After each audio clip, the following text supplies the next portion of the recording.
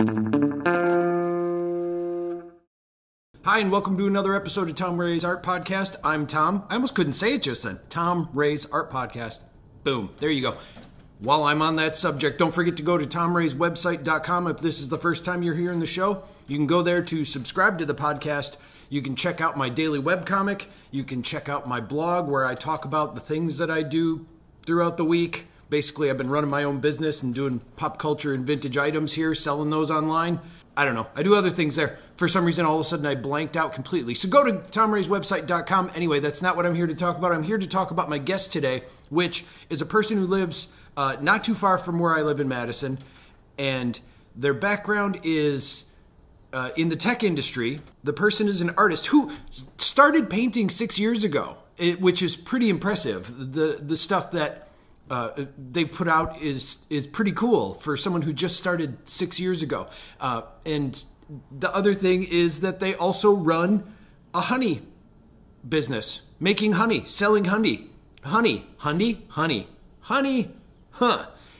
it's called Vanda Honey. And so you can go check that out at vandahoney.com. And then also the painting and artwork and everything is at judyrobb.com.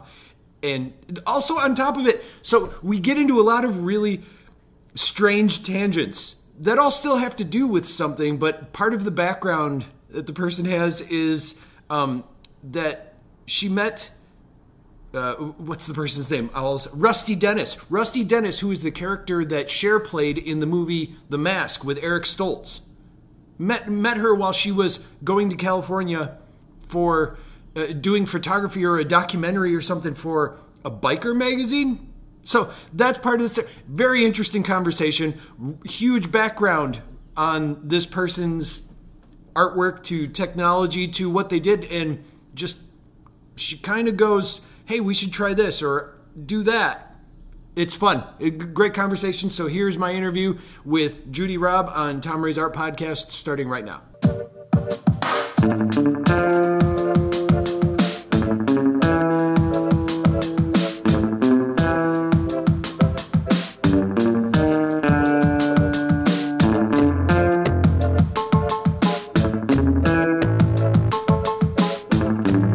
I'm Judy Robb. I am an artist, a technologist, beekeeper.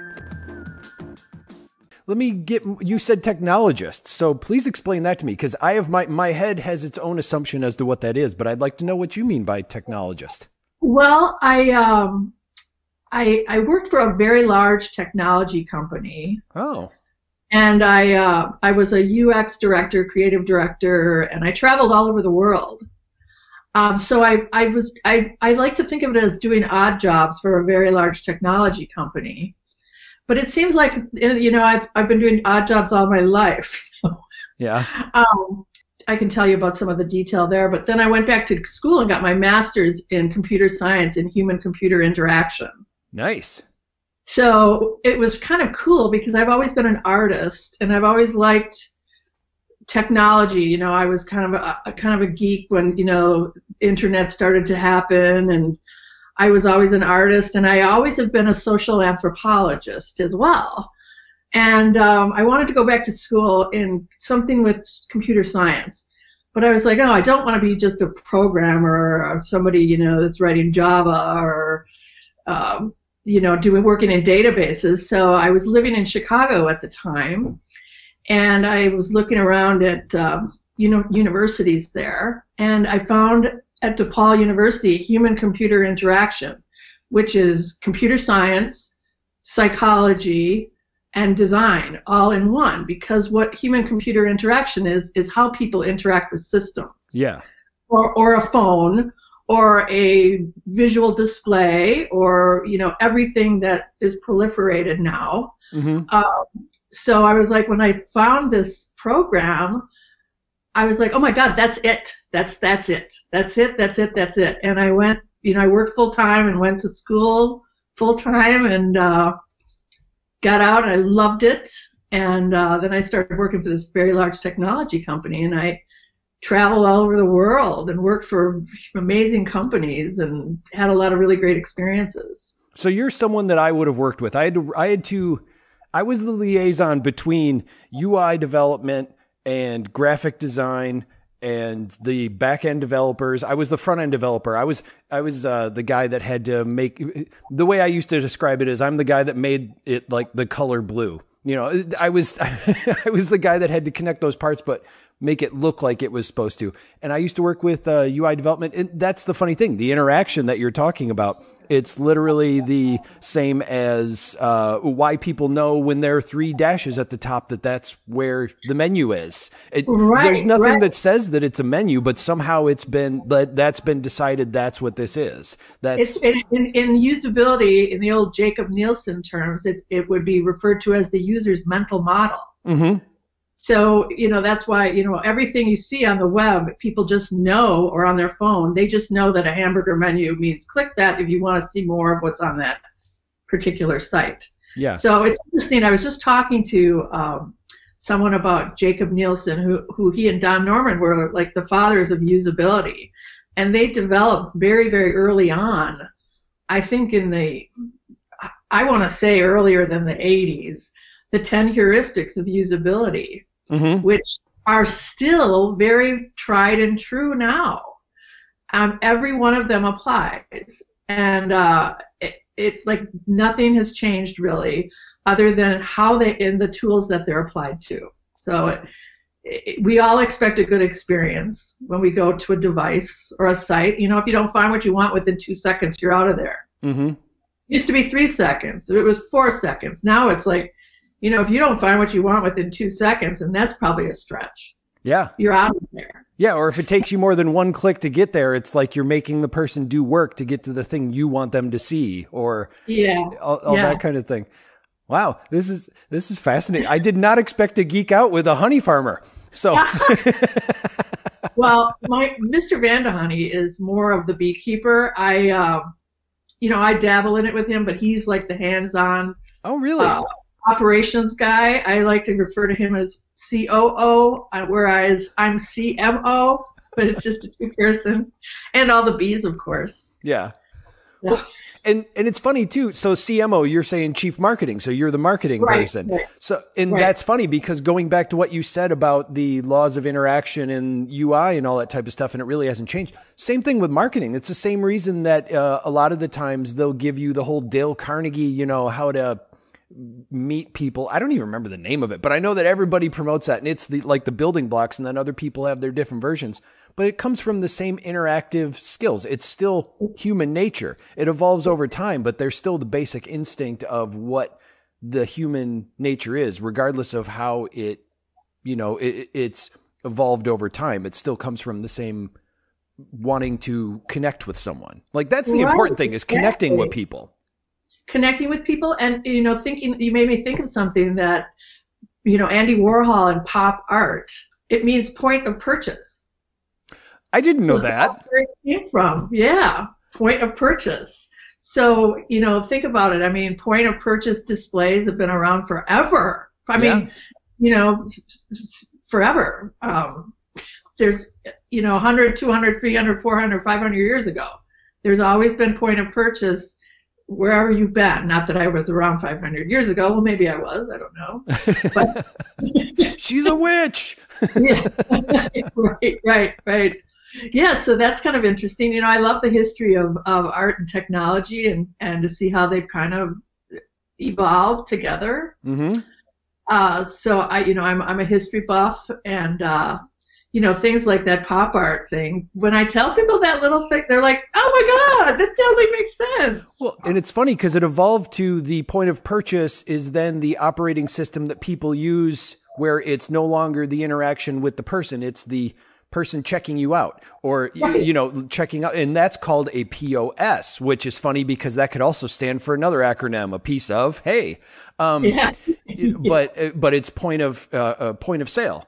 And you're saying point of purchase, and that's really funny. And that's true. Again, the interaction, it used to be the point of purchase was there were tricks and methods that you didn't know about, like on the shelf that would go, you're going to buy these here. You're looking for tomatoes, but you're going to buy these tomatoes, or you're going to buy, something that's going to make you, like little tricks that make you go, oh, I need to reach forward and grab there. to right. get that. Or if you're in line at the grocery store and you're okay with the line being a little long because you can read the National Enquirer while you're yeah, like why are those always there instead of like in the magazine rack or yeah. Right. Never would buy one, but no. Who buys them? I used to buy them because I like to cut out the pictures of the weirder articles to put on flyers for the punk rock bands I was in high school. So oh my God, that's funny.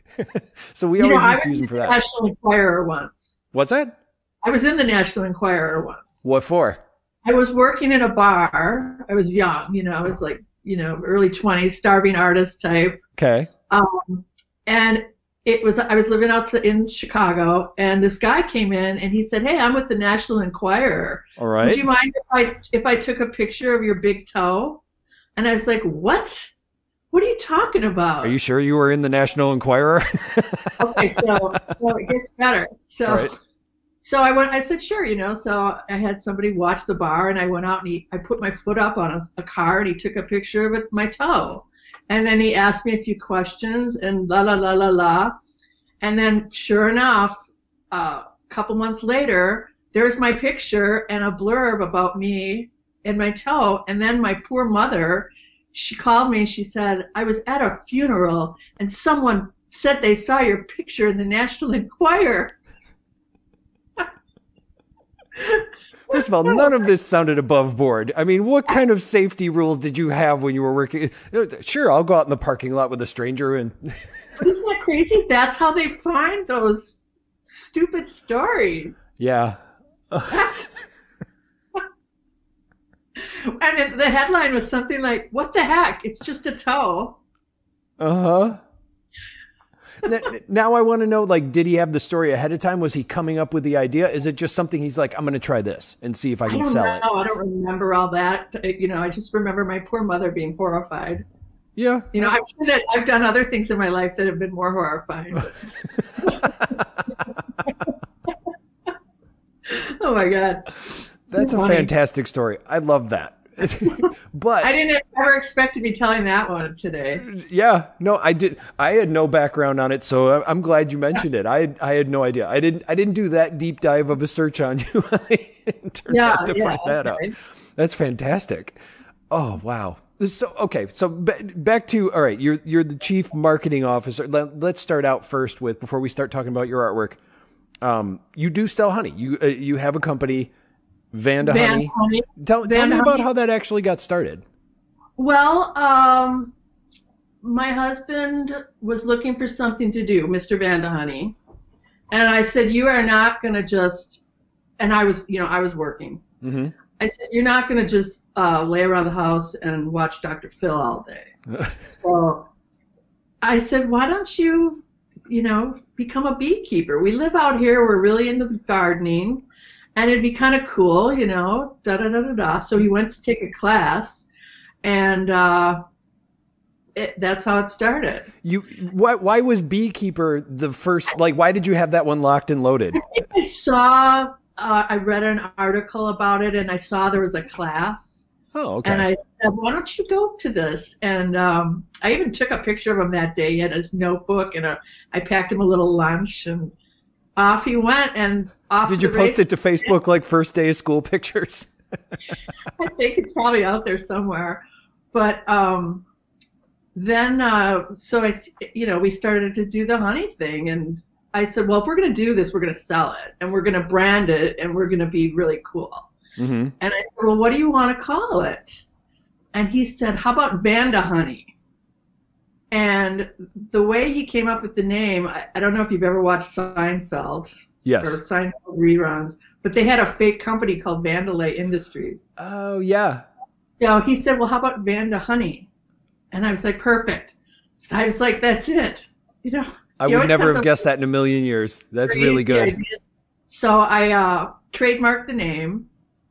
I created the LLC. I did all of that, bought the domain, and here we are. Yeah. And that's really, I mean, that proves that you are the chief marketing officer right there. And on top of it, that explains a lot too, because I was going to ask you questions about your setup on the web and having your technical background. That's very handy. It's a good thing to have. It's very handy. And so I also, in my past life, I was a photographer. That's where before I went to graduate school. Really? I did a lot of photography, and I lived in Chicago, and I worked for some, relatively popular, famous, whatever you want to call it, studio photographers. Yeah. And I did a lot of black and white printing, and so I kind of learned that art. And working in the studios, I learned a lot about light and shadow, and just photography in general, in film photography. Mm-hmm. So those were great skills to have. So I just became like a master printmaker of black and white photos, and I really liked it. I just loved the black and white, and I still have all my old Nikons, and so I worked for these photographers, and then I met this one photographer, and he and I wrote a book together, and it was a documentary about motorcyclists. Oh, okay.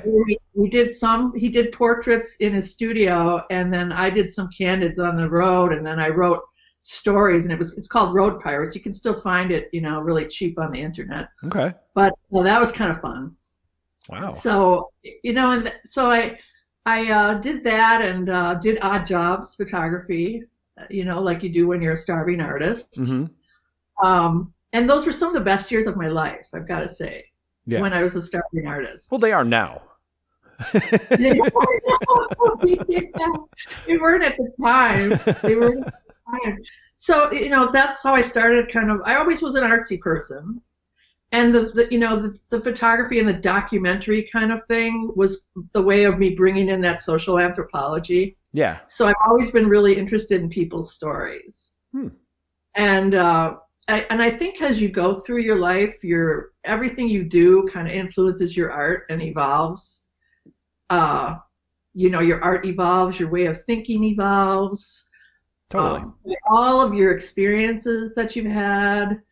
And it's really interesting when I think about how my photography has evolved. And now for me, photography is kind of more of a tool. Mm-hmm. I like taking photos, in the winter. I like doing a little video. I'm really into my trail cameras now because we have bobcats that live up behind our house. Do you really? Yeah, they're right here. Right in the backyard we see them. Oh, wow. It's amazing. We're only like 30 minutes from west of Madison, so that's pretty exciting. So, I'll set up my trail camera, and then I'll be looking through like 120 videos on the camera, and then all of a sudden a bobcat will come in, and it's like, woohoo, like you hit the jackpot, or a nice big buck, white-tailed buck, or, just really cool stuff. So I like playing around with the trail camera videos. Yeah. And so, everything's evolved, and now it's like nature and, using photography to kind of influence my oil painting now. And do you mainly paint in oil, or what is your...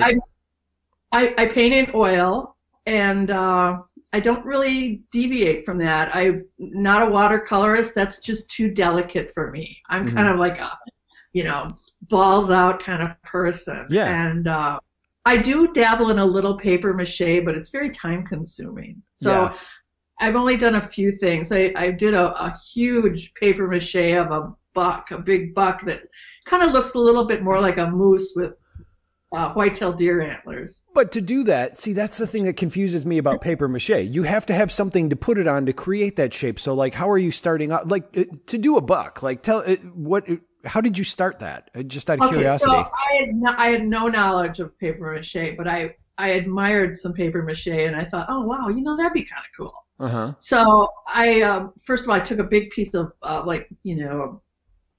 big piece of pine that I used as my foundation. And then I took balloons and I put them together just like you would think, the head, and then I added another balloon, and then I used a lot of tape, and then I used paper towel rolls for the cardboard inside the paper towel. Okay. and I used that to kind of piece together the antlers. So I started with that foundation of the balloons, the tape, the paper towel rolls, toilet paper rolls, whatever, to kind of build that up, and then taped it all and kind of shaped it.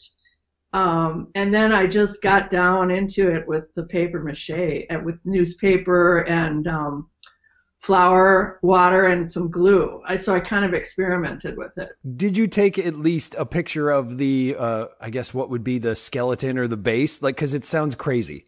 Like paper mache and balloons and pine. Well, yeah, and it's really big, and Mr. Vandehoney calls it Bullwinkle because it was so heavy, and I painted it, and then I put some old costume jewelry on it, and of course you did. We were moving it, and it started to fall off the base, so I have to do some repair on it. But it's in his shop, and he's like, "When is Bullwinkle getting out of my shop?" I really... And you're like, "It's yours now. That's where it lives. Get used to it." Yeah. So that's one of my. I've got to fix that thing, but that was fun. Yeah. Oh man. But yeah, I think I'm more of a painter, and a lot of things influence it. My art. Yeah, like what? What you? I know. It seems that it's very similar to the photography. It's a lot of more outdoors sort of stuff, but it's also portraits. And yeah, I'm curious to know like what your inspiration is for what you're making. Well, I go through phases, as most artists do. So I really am a fan of Tudor history. Late 15th century, 16th century Tudors, like Henry VIII and his 6 wives. I'm just fascinated by that, and the elaborate, clothing that they wore, and the crazy lives they lived. I mean, the guy had some of his wives executed, or he, put them out to pasture in exile somewhere, and right, just did whatever he wanted, and the stories are just really interesting to me, and so that kind of influences, like this one I'm working on right now. Mm-hmm. I started out with this as Anne of Cleves. This is a work in progress, but I think she's too pretty to be Anne of Cleves. I've decided. Oh, okay. Because Henry VIII, when Anne of Cleves, I think she was his 3rd wife. Don't quote me on that, but it was an arranged marriage. She came from Germany, from Cleves, and when she got there, he was like, "I'm so disappointed." Pretty much, like insulted her. Yeah. And so she, he said she's just not good looking enough. So he was kind of brutal. But anyway, that really inspires me. With the stuff that you just said before that, with the painting behind you and finding out about do you have an interest in history, a background in history? Like, not that you shouldn't be doing this if you're painting something from history, of course you want to know about it. But what brings you to it? I got my undergrad in Madison, and I studied a lot of art history. And I wish I had been an art history major, but I ended up being a political science major, which really means nothing to, But I really liked the art history. And I had this art history professor at one time, and he would talk about these portraits, and I think this really had an influence on me. He would show like a portrait, from like this period, or the 18th century or something, and it would show like the 3/4 portrait of someone, and it would always have a background of like the sea or a castle, and he described that as outward show of inward grace. Meaning, that you're doing the painting, they would do the painting of someone, but they wanted to show their wealth and their consequence in the background of the painting. So that term, that phrase, outward show of inward grace, really resonated with me. It'd be a good album title, too. Outward show of inward grace. It would be. It would be totally. I don't know why. It just sounds like something like some 90s British band would name their album that, like their debut album. Or even a name for a band. Yeah, maybe. It's a bit wordy for a name of a band. Yeah, that's true. Yeah. I like how we're discussing this like completely just made up scenario that I just created. It's like, what would be better? The name I really like is It's a Beautiful Day. Have you ever heard of that band? They were from the 60s, like total hippie San Francisco. And they do a song called White Bird. And the name of the band is It's a Beautiful Day. And I've never heard of that. Their big hit, they were like a one-hit San Francisco band, White Bird. Take a note of it and listen to it. You'll probably like it. All right. I'll try and see if I can hunt that one down. But so you were doing the history. You're like, what type of stuff did you start out painting? What like, how did you originally start out when you were like painting stuff? Well, I haven't really been painting that long, probably maybe like 6 years. And wow. I evolved to it. My grandmother was an oil painter, and I have a lot of her paintings, and she was a landscape painter. And I think one day I just went and bought some oil paints and some canvas, and I started painting, and I really liked it. Yeah. And I found myself like getting lost in it. And so the time I spend in my studio, so now I'm in my studio in my basement of our house, and it's like a new, part of the whole evolution I was talking about of your art. So it's another medium for me, but I think it's one that I really enjoy. Am I the greatest painter in the world? No. I have good ones and bad ones, like any artist would probably say. But I wouldn't call myself a plein air painter by any means. Like, I like being in the studio, but if I want to paint outside in the summer or something, I will. But the light changes so much; it's difficult. That's a good point. You got to work quickly. It's true. I actually like the fact that you will get an idea, and you're like there are several stories you've told me now where you're like, why don't you do this? And then you do it. I kind of like that. You're like, why don't you be a beekeeper? And then next day, well, not next day, but I'm sure, but then he was a beekeeper. And then you're like, one day I just decided to do that, the painting. Right. So, it's, I like I said at the beginning, I like to make things. Yeah. Like in the last month, we've made 2 batches of venison sausage, bratwurst, and I did all the research because we're archers. We hunt for deer with our bows and arrows, and venison is really good. It's very lean, but we like to use everything on the deer. So I said, oh, let's try to make some, venison bratwurst. I did a little research, did some reading, and I had this old wine fridge that we converted into a curing chamber, because you've got to let, like salami or sausage or anything, you let it cure for a few days at a certain temperature and humidity. So, you make your batch up of meat and spices and whatnot, and then you stuff them into the hog casings, and then you put them in this curing chamber for 3 days, and then into a smoker. And so we were like, oh, I wonder how they're going to be, And we got through the 5-6 day process and had brats that night, and we were both like true Wisconsinites, right? Right. These are the best brats I've ever had in my life, because it was like we knew every ingredient that was in there. A lot of it came from like the garlic from our garden, some of the herbs and the deer that we harvested ourselves, and there was no crap in there, like you buy. You don't know what you're getting in a sausage, right? So that was really satisfying, and they're really, really good. Wow. So, that was kind of a winter chore. So now we're set for our summer, and I'm hoping Saturday it's supposed to be really nice out to fire up the little fire pit and cook up some brats outside. I hope it is. And also I was trying to remember when you said you were taking trail photography and everything. I want to say you and I have had discussions, I think it was you, on Instagram about your like of winter and my dislike of winter. I think we've talked about that a few times on Instagram.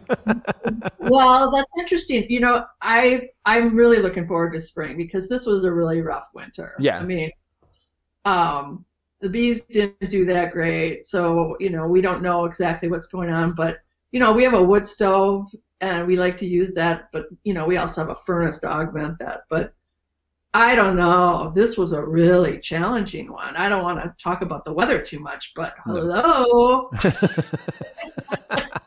No, and I don't either. That occurred to me, and I think it was you. There may have been one other person who also really enjoys winter. I can't remember, but I know that you were talking before about the winter, and it's one of those things. I've never liked winter, but yet I've lived here my whole life. Like, I have no one to blame but myself. So I just complain about it. But I did live in LA for a year when I was a starving artist. Oh, you did? Why did you end up there? I missed the 4 seasons.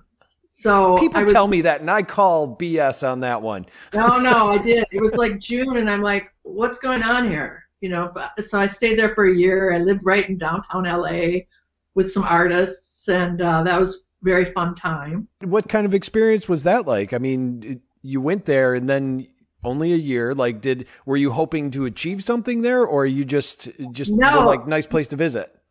I can tell you the story. It's okay. a good story. Do it. So when I was working on the motorcycle documentary, I went out with some friends to a motorcycle rally in South Dakota. Okay. Sturgis, I'm assuming.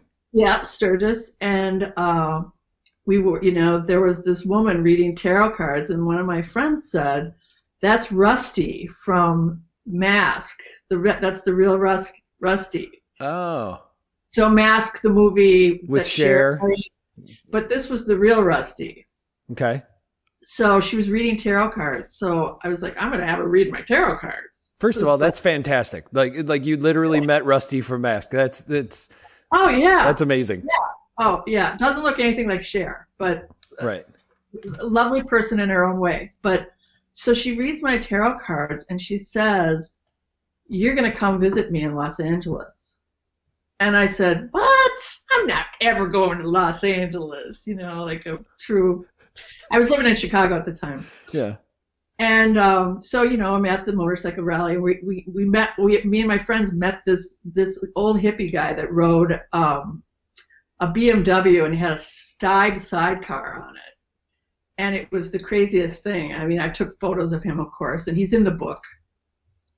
And he said, "You know, Judy, why don't you fly to Albuquerque and I'll meet you there, and then we can go in the sidecar, my bike and sidecar to Los Angeles."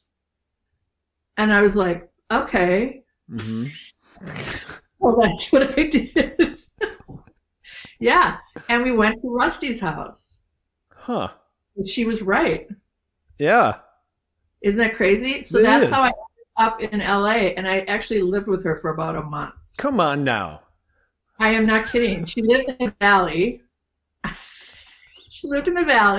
And I lived with her for like a month, and I met these artists, and then eventually went to LA and lived in this warehouse with all these artists, where pretty much where the 10 and 5 freeways meet. Okay. That was fun, you know. Had a blast there. Great experience. Worked for a motorcycle magazine, doing photography. A magazine owned by Larry Flint, actually. Okay, I was going to say a legit motorcycle magazine or a motorcycle-themed magazine? No, it was a motorcycle-themed magazine that was owned by Larry Flint. He owned a lot of magazines. Right. But that was kind of fun. So that, you know, kind of paid for my beer and tacos. You know. Of course it did. Yeah. So that was really fun. Yeah, Rusty, she was interesting. She taught me how to read tarot cards. I've always wondered about that. I've even talked to people who make tarot cards, and I've never really thought to ask, like, what's the concept behind them? Well, if you could read tarot cards with a deck of playing cards. It's very similar to a deck of playing cards, but okay. So there's the minor arcana and the major arcana. The minor arcana kind of mirrors the 4 suits of a deck of playing cards. Okay. So that's kind of interesting. And then there's these major arcana cards that are like, the world or death or, the hermit, things like that. Huh. Yeah. So she taught me how to read tarot cards, and she worked on a 1-800 tarot card line. That's how she made her money. Yeah. And she still lived the being, that movie thing and everything. That was her persona. She didn't work for the Dionne Warwick tarot card line or psychic card line, did she? I don't know. I don't remember all that detail, but she was really good at it. Huh. It was kind of crazy how good she was at it. And that's where I learned to read tarot cards. So I've done that here and there. Really? Like you've gone in, like you've set up shop in a booth or something somewhere and done that? I have. In fact, before the COVID pandemic plague, the Spring Green General store, I read tarot cards a couple Sundays in the winter there. How do you approach somebody to do that? Well, we would sell our honey in the Spring Green General store. Oh, okay. They're one of our vendors. Yeah. And, she was like, I'm always, and I got to know Karen, the woman that owns the store. And she's like, I'm always looking for things in the winter because, Spring Green, American Players Theater, there's a lot of traffic, but come winter, it's like, right. out in the country. And I said, well, how about if we did tarot card readings, $10 for 10 minutes? Well, so the first time we did it, I only did it like 3 times before the plague hit. Mm-hmm. We were booked. I was like booked. Wow. We started at like noon and 3 till 3 o'clock, and it was like bam, bam, bam, 10 minutes. I didn't get a break. It was so crazy. I mean, and afterwards, I was just like this. Oh my God, Carl. I said, I'm a charlatan, These people it's like people love that stuff. Yeah. Even if it's just, you're just giving them a bunch of smoke and mirrors. But I mean, sometimes, it's like being that social anthropologist. You kind of just can feel things with people. Mm-hmm. I get that. Yeah. So I attribute my tarot card reading skills to Rusty. Huh. Well, and to build off of that a little bit too, so you had set up shop in this place. Actually, I am kind of curious, like before this happened, or before the plague as you referred to it, which I kind of like that, you had a store that you were putting your honey in and like finding places to do your artwork and things. Like how were you putting yourself out there? How were you finding places to physically put the stuff that you make, including the honey? Okay, so for the honey, our website and, being the technologist, search engine optimization is great. Yeah. Because they found me, and then we also sell our honey at Telson Tea in Mount Horeb, and that's how they found us. And then we have the online store. And then, we were doing honey tastings at the Spring Green General store before the plague. And then before the holidays, we would have like little open houses here at Vanda Honey on the weekends. But obviously we didn't do that this year. Right. But, now it's kind of word of mouth, and we're very small batch, we're not like a big operation. Our honey is raw and we don't heat it or filter it. You might get a piece of bee wing in there, and, people like that. Okay. If you're a foodie, if there's still like propolis and wax, and I mean, that's all really good for you. So when, Really? they heat it, filter it, when they heat it and filter it, it loses a lot of the nutritional value. Okay. So we're purists with that regard. Yeah.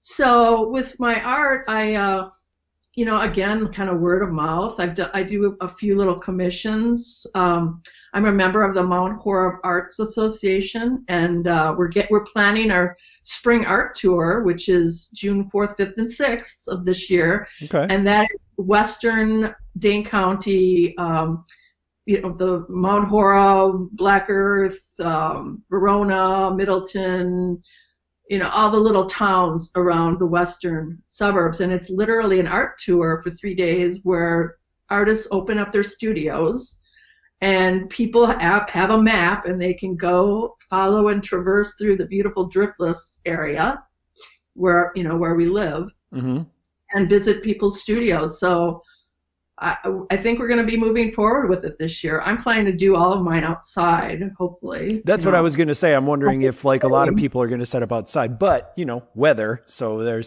you never know what's going to happen that way. Yeah. And Mr. Vandahoney said, well, we can always clean out the garage really well. And we have a tent. And so I think it's going to work out just fine. So we're really looking forward to that. So June 4th, 5th, and 6th, everyone take a little trip. If you're a Madison or Southern Wisconsin person, it's a nice opportunity to get out of town and go on a nice little country ride. Yeah, no, I may actually take you up on that. I'd like to check that out. That'd be. Yeah. And also, I want to see your crazy bee setup. Yeah, it is crazy. It is crazy. I get stung, and I sometimes get bad reactions. So really. Yeah, I mean, it's at the point now where we have a lot of garden activity here, and it's at the point where, every day you get stung. It's like, oh, I just got stung. And then you just carry on, Or sometimes, if they really get you, it will be like, oh, it got me really good. But, I mean, they get pretty aggressive, like if it gets really hot out. And, if you go into the hive, they can get really, really angry. Okay. So, and literally, like, if we'll be on the four-wheeler, they will chase you down the trail. So it's like, get out of here. Not for me. Oh, yeah, man. Not for everybody. Oh, and so you were talking about search engine optimization and stuff like that before. Now, I know from looking at your site, you have a WordPress site, and you're using WooCommerce for your cart, right? Yeah, WooCommerce. Which works pretty well. It's like with WordPress, it's not something you can just read and do. It's a lot of trial and error. I mean, so you've got to really be in there and working on it. And I mean, it's really nice. WordPress has really evolved. I mean, plugins. Are you hosting your own version, or are you using their version? Like, are you using their hosted version, or are you doing it on your own server? I do it on my own server. Okay. Well, I have I have a hosting provider, and then I do everything. But I would consider myself a WordPress developer. I don't do the drag and drop. Right.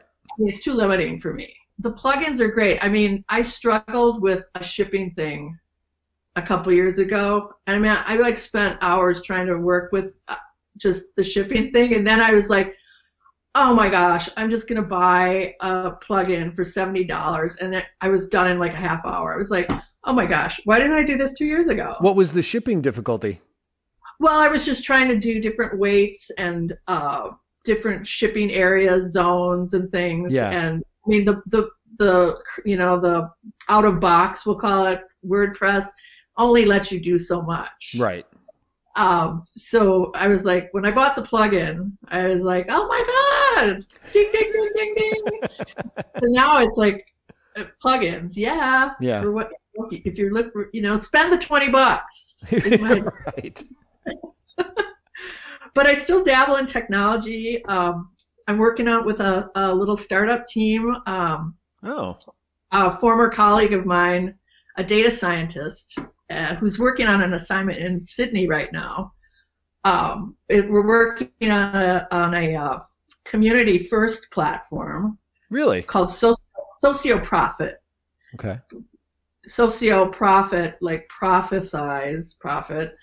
So it's going to be like a, kind of a Bill of Rights kind of community where, rather than like Facebook where you give somebody a friend or a like or a heart, or it's more like of the people, by the people, and it's going to be for geeks. It's going to be artificial intelligence, data science, social, news, collaboration, sharing of computing. You mean like a platform?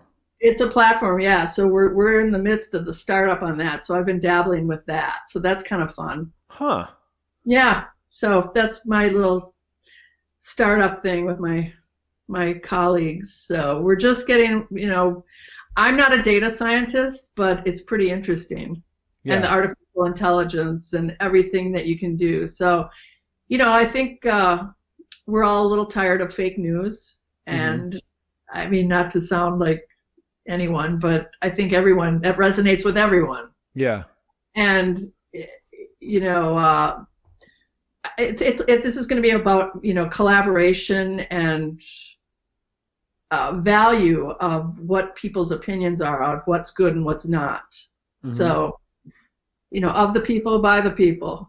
Well, here's a question that actually kind of relates to a lot of the stuff that you're doing with these ideas, and you're building stuff that actually takes some either other people or physical objects or something like this. How are you funding these things? Like including the platform that you're talking about, or like starting the bee company? Like how are you creating these? I guess that's what I really want to know. Like if I wanted to start something tomorrow, like I thought of an idea, like what would you, if you thought of it, what would be your method for starting it up?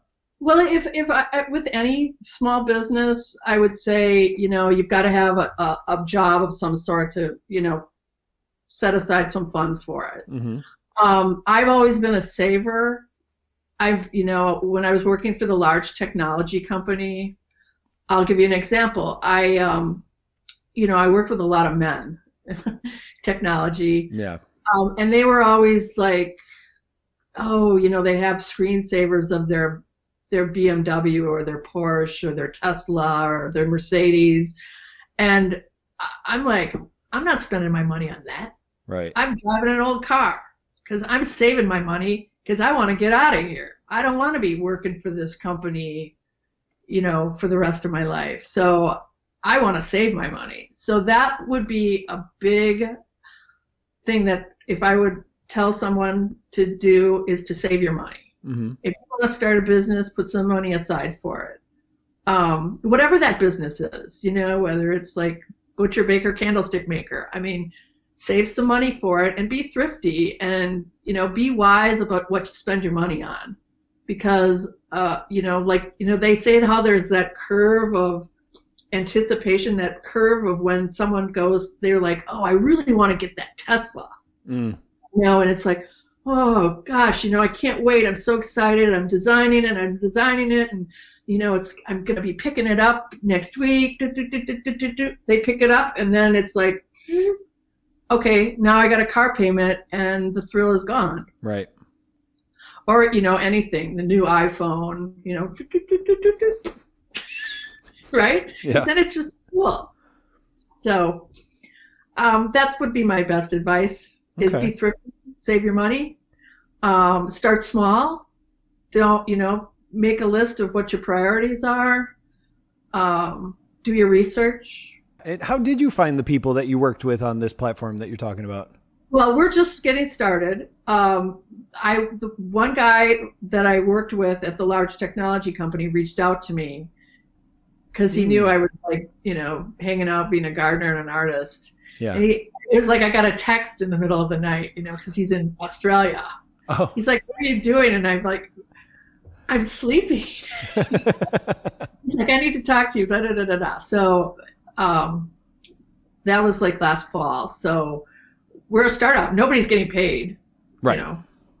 So it's also being aware that you're not going to get paid for a while, and you're going to have to put time into something that you're not going to make any money on, and you may never make any money on it. But nothing ventured, nothing gained, and not to sound cliche, but I think that's kind of the way it is. Yeah. Okay. Yeah. And here's another weird thing that just occurred to me that I meant to ask earlier.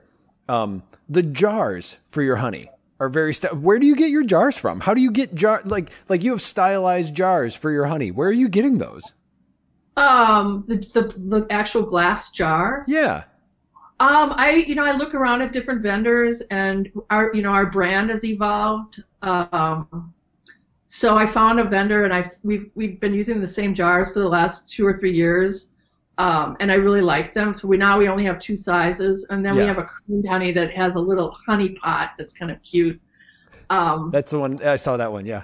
Yeah. So it evolved, and now we're kind of happy with where it is. Our brand, it has evolved. That's another interesting thing. So being the history buff that I am, I found this like 17th century woodcut print through the British Science Museum and they don't know who originally did it. Is that what that is? It's of a monk, not a monk, but like a vicar, I'll call him. Mm-hmm. By a beehive eating, a chunk of comb, and the original is a lot bigger, and it's got a Latin phrase that goes with it, and then there's some more elaborate stuff, but I kind of I got permission to use it, and I stylized it and cleaned it up, and yeah, well, that's our Vanda Honey brand now. Yeah, I saw that. I didn't know that was brand new. I just saw that recently. I thought it just kind of popped up for me finally, but we've been using it for about 3 or 4 years now. Oh, okay. Okay, good. Yeah. All right. Yeah. I wasn't sure. I was like, I swear I've seen it before. I thought you just did it. And I'm like, am I imagining it? Okay. Okay, cool. No, I like that. I didn't know that that's how you found that. I thought I was actually going to ask you about that. I'm glad you brought that up because I forgot. Yeah, and because no one really knows who created it. Some people think it's Dutch. Some people think it's English. Maybe at some point someone will come after me and say, "Hey, you can't use that on your honey jug." I hope they say it in that voice particularly. Literally, someone walks in and goes, "Hey, so." Yes, that's kind of fun. Yeah, the bees are cool. I mean, it's nice to have them around, and we have different viewpoints on that one. The honey's great.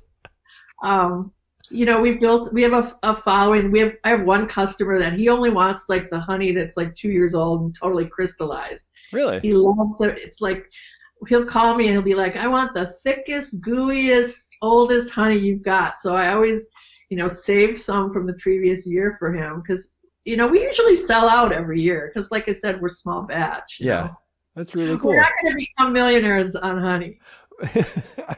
I get that. We have some hives over at the neighbors, and, it gives everybody something to talk about here in the valley. Right. We live out in the country where everybody gossips and talks about you, and, you may not know them, but they sure know you. Yeah. Kind of thing.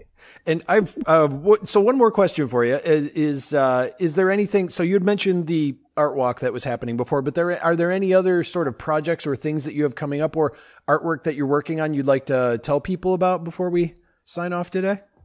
Well, like I was saying, I've evolved with my art, and over the winter, I was doing a lot of limited palette over the last year, and then now I'm starting to do adding a little more color, and I've been kind of on a bird kick lately. Yeah. So with Anne of Cleves, the pretty Anne of Cleves here. Yeah. We're adding some birds to it. Last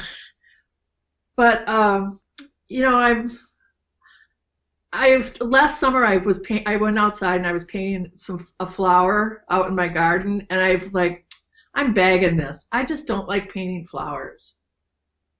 Yeah. And I said, you know what? I just don't like painting flowers. I said to a friend of mine, and they were like, "Well, that's the way it goes." I was like, it's just not me. So I really like something that has a little more life to it. So, and I like kind of telling a story with it. Yeah. So my goal is for this to be finished because it's full length and you can't see the whole thing, but for the spring art tour, in June, I want to hang it outside, like hang it in the trees. Yeah. Last year, this art tour was canceled. So I did a drive-by art thing where I hung a whole bunch of paintings in the woods along the road, and I kind of advertised it just on social media. Oh. And I actually had some drive-bys, I was like, I kind of promoted it as, enjoy some art from the comfort and safety of your car. Right. So, we hung stuff up, and it looked pretty cool. There's a tree down by the road that I just got out my ladder and I hung paintings of birds and big paintings that I had. And it looked pretty impressive. And then I had all the Native Americans on posts, as so it was kind of cool. Nice. So I definitely, I think I'm going to do that again at some point over the summer, the drive-by art, because I thought it was kind of cool. Yeah. No, even as a concept, even if it wasn't the reason that you had done it, like the entire concept still seems cool regardless. I like the idea in general. Yeah. Well, I read about it, a place in, I read about it in the New York Times, a place in Long Island, a little community that did that. They had an artist community, and they did the drive-by art when the pandemic started. Mm-hmm. And I was like, oh, that's awesome. That's what I'm going to do that weekend of the spring art tour, because it's been canceled. Right. So we're hoping that it's going on this year. So that's kind of exciting. I hope so too. And I hope to stop by for that. Yeah, for sure. We're going to have some tea and honey mocktails. Of course. So so there'll be refreshments. Yeah. And I think it'll be fun, and I think it's an opportunity to go see a variety of art, because I think there's about 30 artists in it, and everyone's different. Nice. That's cool. It's everybody's got their own style, so that's kind of what makes it unique. And if people wanted to check out your stuff, where do you suggest that they go look for it? Well, Vandahoney is vandahoney.com, and then you can see my artwork at judyrobb.com. There you go. Well, thank you so much for talking with me today. I'm so glad we finally got a chance to meet. Well, Tom, thank you so much.